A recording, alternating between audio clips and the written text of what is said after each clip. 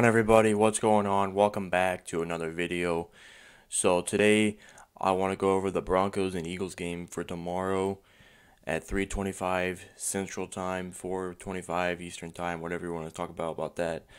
But the Broncos are playing the Eagles tomorrow, and a game that both teams really need to win, especially the Broncos, because the Broncos are coming off a big win against the Cowboys last week, shocked the world, beat the Cowboys, and the Broncos are looking to sweep the NFC East because the Broncos beat the Giants, they beat Washington, and last week they beat Dallas. So now they're trying to go beat the Eagles, and it's in Denver. So it's a very possibility the Broncos are sweeping the whole NFC East, and that's my prediction. That's my prediction. I think the Broncos are gonna win this game by a score of like 24-13, something like that. I can see us winning by a little more. I think the Broncos are just a better team overall, both sides of the football. I just think the Broncos are just a better team overall.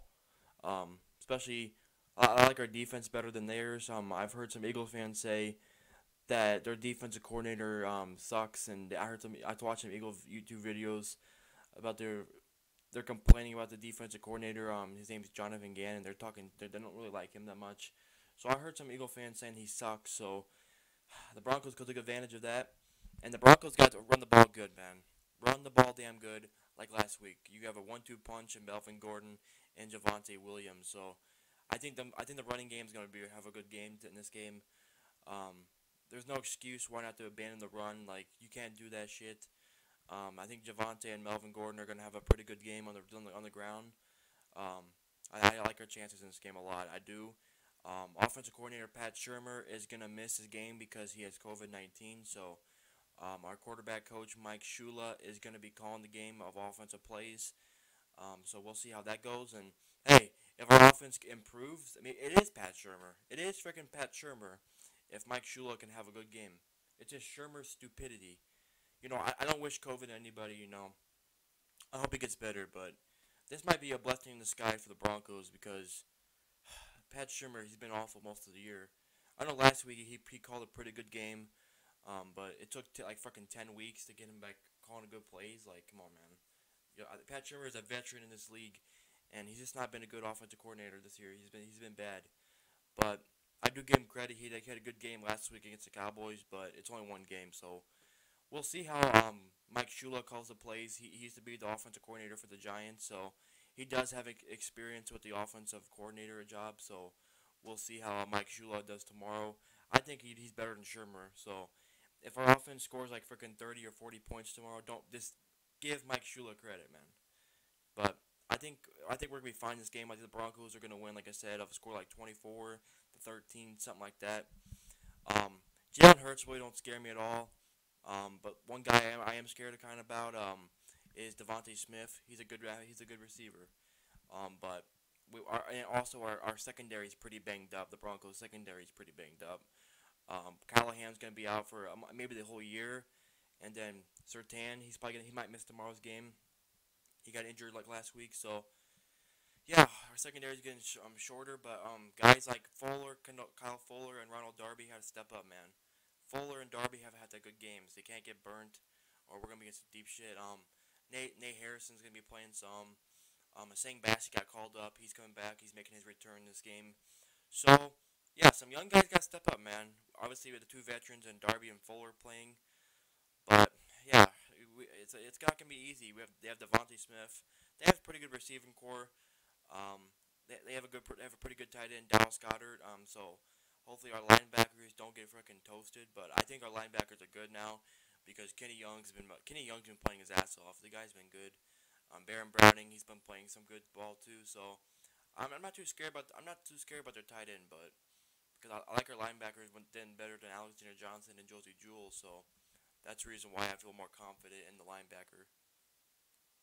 And also, Broncos are going to be without both their tackles. Oh my God, Garrett Bowles and Bobby Massey are out for this game, so that's a bit tough. But Calvin Anderson, man, when he filled in for Garrett Bowles last week, he had a pretty damn good game, man. He played really well against the Cowboys, so my hat's off to Calvin Anderson, man. He had a pretty damn good game last week, filling in for Garrett Bowles at left tackle. And at right tackle, I assume it's going to be Cameron Fleming filling in for Bobby Massey. I could be wrong, but I think it's going to be Cameron Fleming at right tackle. And then Graham Glasnow is going to be out probably for the whole year. So rookie Quinn Miners is going to be at right guard. Then Quinn Miners, man, he blocked good for the running game last week. Javante had a good, nice run because of Quinn Miners.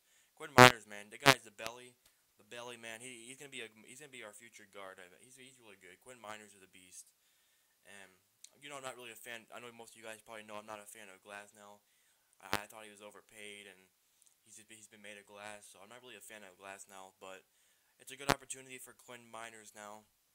So we'll see what he has to offer. But yeah, the Broncos, I think, are favored by 3 points, 2 points, because they're at home in Denver. So yeah, I think they'll cover that. I think they'll win by more than 3, hopefully. But a win's a win. I'll take a win no matter what the score is. So yeah, I think the Broncos are gonna win this game of a score of like 24-13, something like that.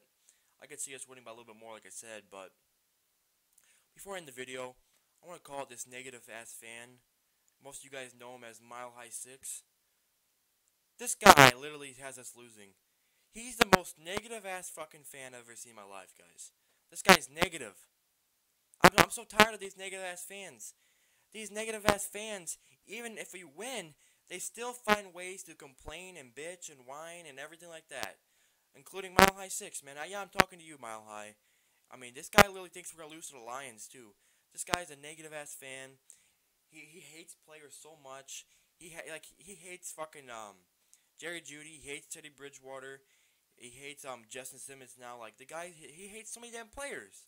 This guy's a hater.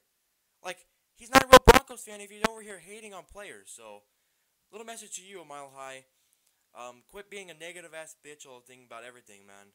He thinks we're gonna lose to the Eagles. He thinks we're gonna lose like almost out. Like the guy's just crazy. He says some stupid ass shit, and I don't get it because in his video he said the Broncos were gonna win, but then I talked to him last night and he said, "Oh, the Eagles are gonna win." Like the guy changes his mind so quick. I don't know what his problem is, but you better shake it up, man. You're embarrassing Broncos country, man. You're freaking embarrassing everybody in Broncos country. Freaking being a negative ass bitch, man. So quit being a negative ass bitch and be a positive fan. This is a very winnable game. There's no excuse to lose this game. It's a very winnable game. The Broncos are better than the Eagles on paper. The Broncos are a better team, I think, my opinion. So now it's time to go out there in the field, improve it, and get a win. So we got to get a win before a bye week. Then after that, we play the Chargers because our remaining games are mostly divisional games, so those are must wins for the playoffs. We want to make the playoffs. So, yeah, guys, make sure you guys drop a like on the video, subscribe to the channel, guys, and comment down below your thoughts on the video, guys. Thanks for watching, and let's go Broncos. I'm wearing the sock hat because it's pretty chilly outside right now, but let's go Broncos, everybody, guys, and let's get the win tomorrow, guys. Let's go Broncos, and peace out. Have a good day, guys. See you later.